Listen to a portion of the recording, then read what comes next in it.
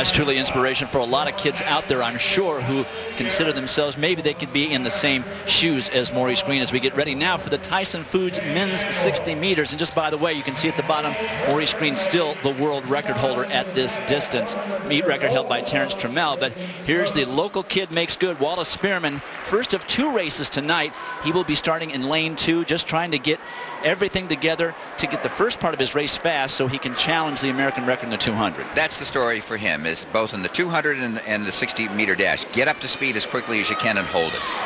And he's running against a pretty strong field. Leonard Scott, a great starter in lane 4. Trindon Holliday, the NCAA champion, who did not do any meets in Europe last year, getting ready for that LSU senior football season. So we don't even know how good he might be when he gets serious about trying to make the Olympic team later this year. Keep an eye, everybody, on C.J. Spiller from Clemson in lane 3, just a sophomore with the fastest 60-meter time by an American this year. So we'll see. He's gone 6.58 seconds for 60 meters.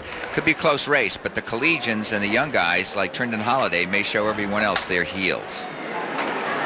So Spearmon will be in lane 2, and at 6'3", it's difficult for him to get out of the blocks and unwind himself in these short races. Almost no chance whatsoever unless you get a great start when you're as tall as he is.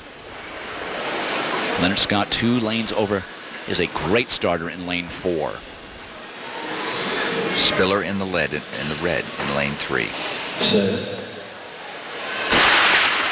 it's a good reaction by Leonard Scott as usual. Scott is leading early. Spearmon now making a move. Leonard Scott and Trindon Holliday very, very close.